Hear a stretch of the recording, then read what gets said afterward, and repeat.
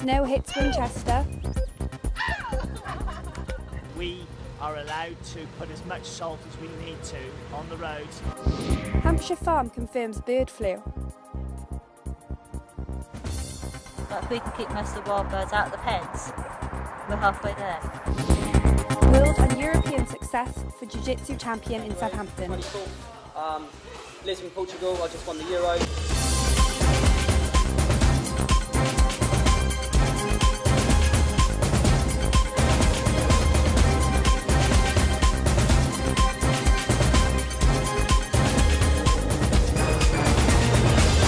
Hello, I'm Laura Harding and welcome to this special edition of Winchester News Online, which has all been filmed on smartphones. Winchester woke up to a coating of snow this week as temperatures plummeted. Our transport correspondent, Annabelle Knowlson, looks at how Hampshire services are prepared for icy times ahead. The long-anticipated Arctic blast has finally hit Winchester, but we're not going to be snowed in just yet. With Hampshire being the third largest county, Hampshire highways are prepared with 25,000 tonnes of salt and 55 gritting vehicles for local roads. I think we do get a lot of support financially, and we also get a lot of support from our county council members, and we are allowed to put as much salt as we need to on the roads to keep the travelling public safe in Hampshire. But not everybody saw the snow as a problem. Overnight, there were fears of widespread transport disruption and school closures. 2 schools were closed, and although it was very cold first thing in the morning, problems were not as great as they could have been. With Met Office snow warnings decreasing, this could all be over by the end of the week. Annabelle Knowlson, Winchester News Online. A case of bird flu has been confirmed in Hampshire. Ryan Hewlett has the story. 3 people have tested negative for bird flu, and work is underway to slaughter 10,000 chickens following an outbreak at a farm in Hampshire. The Department of Environment, Food and Rural Affairs has imposed a 1-kilometre movement restriction zone on the contaminated farm. But for Hampshire poultry farmer Ruth Wyatt, her animals are like her family. Her Twyford farm remains clean and safe, and her birds are uncontaminated. The most recent outbreak poses almost no threat to humans, but there are steps that can be taken to hinder the spread of bird flu. Well, for a start, you see the feeders we've got? Most birds can't use those, so that deters a lot of the wild birds. We've got the foot bath up there for people to disinfect their feet. Obviously you can't disinfect birds' feet, unfortunately, but if we can keep most of the wild birds out of the pens, we're halfway there. Because where we talk to DEFRA and trading standards and animal welfare a lot, we know that we're going to be one of the first people to know if there is a problem. Whilst this farm remains free from bird flu, farmers, the Department of Environment, Food and Rural Affairs will certainly be keeping an eye out in the upcoming weeks. Ryan Hewlett, Winchester News Online, Twyford. People in Hampshire are being asked to pay more for their policing. We've been talking to the county's Police and Crime Commissioner to find out why. Residents in Winchester could end up paying more in council tax to make up for police budget cuts following proposals by the force. Hampshire's Police and Crime Commissioner said extra money could increase employment levels in the force. We've lost £80 million from government grant, and I'm asking the public to contribute another £2 million to the police budget. The public will know that there is a neighbourhood policing structure right across Hampshire and the Isle of Wight. In a policing plan, the Commissioner put forward a 1.99% increase for policing charges. The proposed increase would raise council tax by 6p per week for the average Band D property. This would mean a £3.07 increase per annum. It would also generate an extra £2 million for the next 2 years, which could employ 43 police officers. A survey showed that the majority of residents are in support of the increase, but some councillors say otherwise. Councillor Peter Mason told WINOL, "The police precept increases every year and I consider it should not continue to do so." Although the Police and Crime Panel have supported the Commissioner's proposals, there is still a question as to whether or not the plans will go ahead. Amy Best, Winchester News Online. The tax increase comes before the Independent Police Complaints Commission revealed that Hampshire is one of the most complained about forces in the country. With me now is our crime correspondent, Brooke Perriam. So Brooke, tell me a bit more about what's happening. Well, there are complaints across a number of forces in England and Wales have now reached an all-time high, with 1,000 complaints against Hampshire police last year. That's a 10% increase. The majority of the complaints are actually due to neglect or failure of duty by the officers. So why are there more complaints? There could be a number of reasons for this. The IPCC say it could be down to changes the police have made in what defines a complaint. It could be down to staff cuts within the force. There are less officers, but of course the same population. It could be due to the standard of our police service slipping, or it simply could be due to people being more aware that they can actually complain about the service the police provide. Okay, thank you, Brooke. A recent proposal by developers to build hundreds of new houses in Bishop's Waltham is still awaiting a decision. The council says that the houses would meet the ever-growing demand, but not everyone is happy. Lynn Arumba-Williams has more. Winchester City Council is considering the proposal, which may eventually expand to 650 homes. The Albany Farm site is a good site. Southcott Homes are a local developer and with a good reputation, so I think overall their outline planning application is something which I would consider very positively. Southcott Homes provided us with the type of development they have in mind, but some locals say their development would ruin the rural character of the area. With plans still in process, residents in Bishop's Waltham can only wait to hear the verdict from Winchester City Council. Lynn Arumba-Williams, Winchester News Online, Bishop's Waltham. The winter months can be an expensive time for many, especially the elderly. Cold weather conditions are leading to fatalities. Our environment correspondent Holly Broughton has more details. Thousands are turning off their heating due to high energy prices.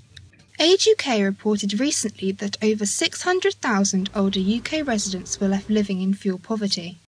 I think the price of everything's going up. Gas, electricity.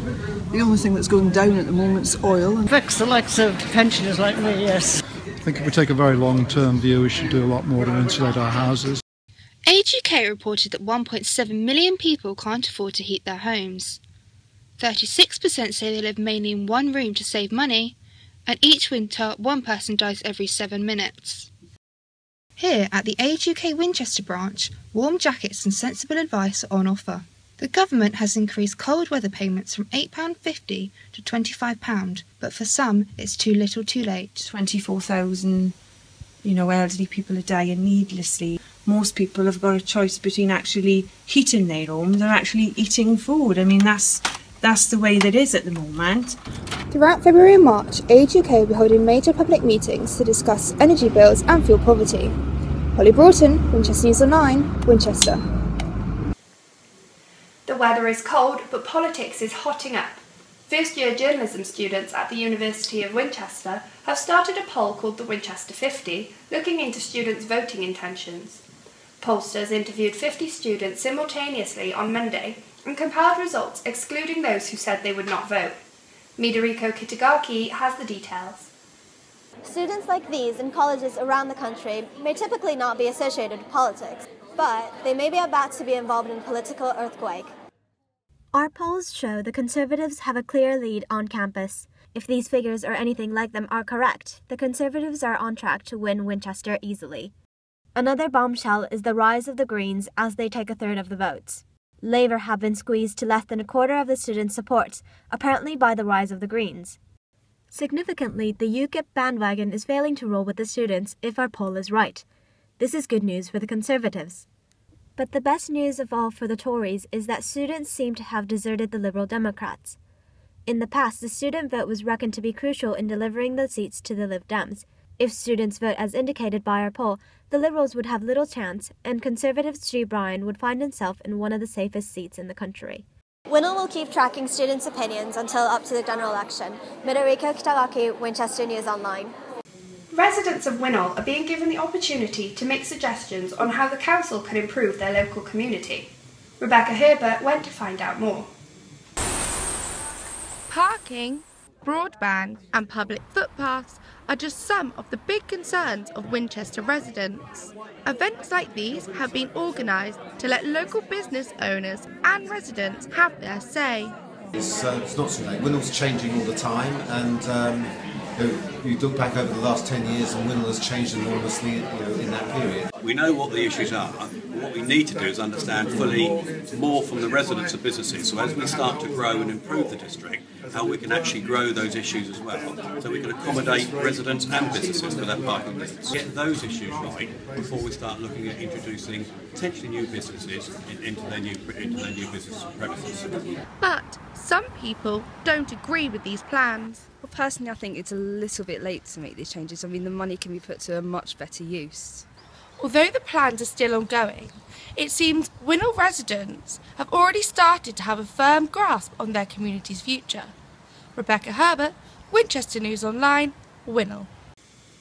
Driving past Barton Farm, you wouldn't notice anything extraordinary, but over the past few weeks, archaeologists have been unearthing its prehistoric past. Our community correspondent, Alice Wheatley, reports.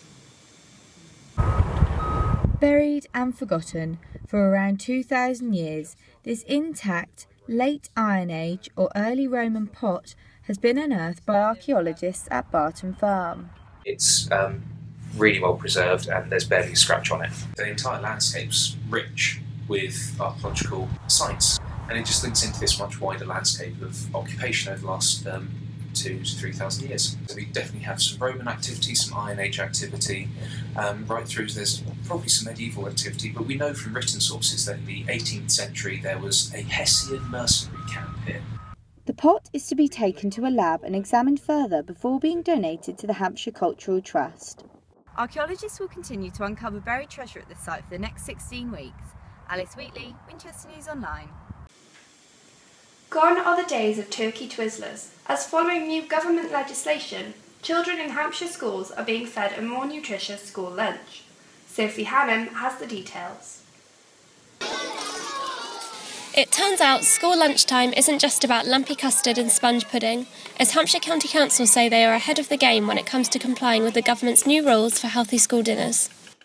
Nutrition is directly linked to education, well-being and the progress of children, particularly in schools. We now take Department of Government guidelines very seriously. That is monitored, and we make sure that all our meals are to the modern standard which is set in by the government. These government-enforced standards, which state that all school meals must include at least one portion of salad or vegetables a day, have only come after rigorous campaigning, with charities such as School Food Matters stating that they have long campaigned to keep junk food out of school, and that it's good to work alongside a policy which has children's health and well-being at its core. With experts saying that healthy school dinners may improve children's health, behaviour and motivation, it seems like lunches like the ones in Hampshire may not just be pushed around the plate. Sophie Hannam, Winchester News Online. The Royal National Lifeboat Institution in Hampshire had a busy 2014 with 388 lifeboat launches and 580 people rescued. Our reporter Henry Nixon met the crew based at the busiest station in the county. In an emergency, the crew have 90 seconds to be on the boat, ready to save lives from the time they first arrive at the station. There are 7 lifeboat stations along Hampshire's coast. Last year, the busiest of these, based in Portsmouth, was responsible for rescuing 80 people. Portsmouth, it's a huge asset for Portsmouth. Not only does it provide the lifeboat cover, it provides the lifeguard cover, it provides safety for all the water users, commercial users, pleasure cruisers. We're a very, very close group here. We all laugh and joke together, we all socialise together, we all come from completely different backgrounds, but when we come down to the station we all sort of gel together, we all have a common goal and we're all here to help save lives at sea.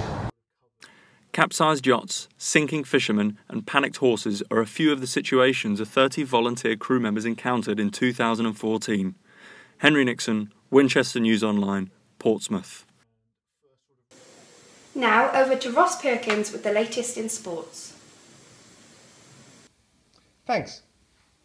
A Romsey-based jiu-jitsu fighter has returned from Texas as a world champion.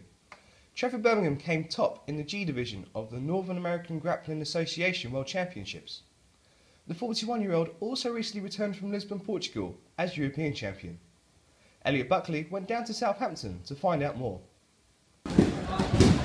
Hampshire now has its very own world champion in jiu-jitsu thanks to this Romsey-based fighter Trevor Birmingham. Trevor, formerly on the British judo team, triumphed in the Naga World Championships, and his most recent success was in the European Championships. Lisbon, Portugal, I just won the Euros, which is a really good medal to win. You know, I'm really proud of this one. Okay, I've worked really hard to get here. I'd like to think I inspire people, especially some of the younger people coming through. I run classes in Andover.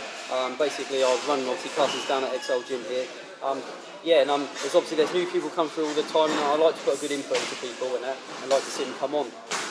He's not resting on his laurels though, and wants to win titles in many other countries. So I'm actually competing in the Pan American Championships in California, in March, and then I'm going to fight in the Abu Dhabi World Professional Championships in the Arab Emirates. It's clear that Trevor is one of the best in the world at his sport, and with several more tournaments on the horizon, this jiu-jitsu fighter from Romsey is without doubt amongst the very best in the world. Elliot Buckley, Winchester News Online, Southampton. A team of students from the University of Southampton have won the Midlands Cup in snooker. The success is the team's first ever victory in the tournament, and they have established themselves as one of the country's finest university teams in the sport. Mark Betts took the time out to go and meet them. Congratulations are in order at the University of Southampton, as the snooker and pool team win the Midlands Cup for the very first time. The team dominated the group stages as they progressed comfortably, beating Imperial College London 9-1, and even in the final, defeating Kent University 6-4. Curtis Haberstraw, who captained the team of 5, was happy with the winning start to the year. Yeah, it's fantastic. Southampton have never won the Midlands Cup before, so it's nice to be the first captain to do it.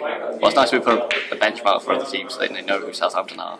The cup is even more vital to the club as they faced pressure from the university last year. They tried to close us down last year. Hopefully winning the future trophy again, make them recognise us as a serious sport, and obviously closing it down for storage.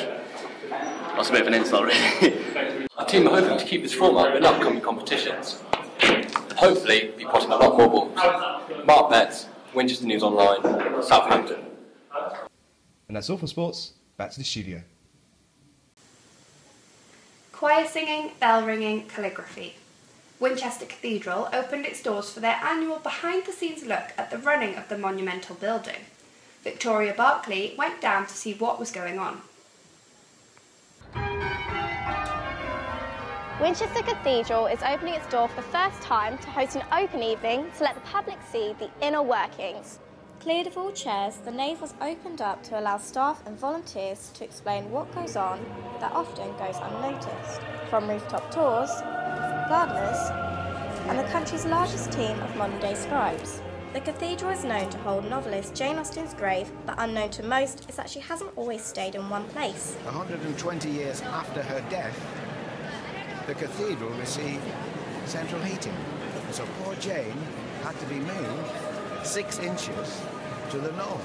So again, Jane is again at rest, but now she's warm. Sometimes people are a bit frightened to come across the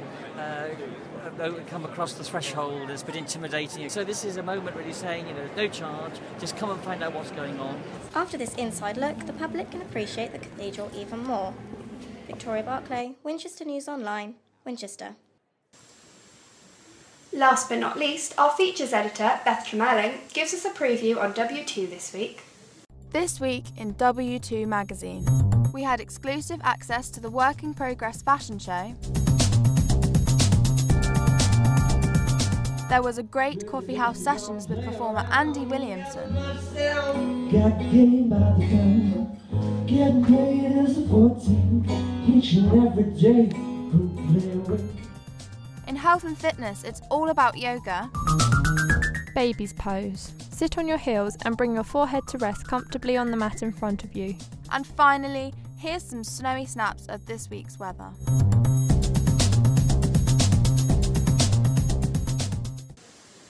For more award-winning news, features and sports, head to winol.co.uk.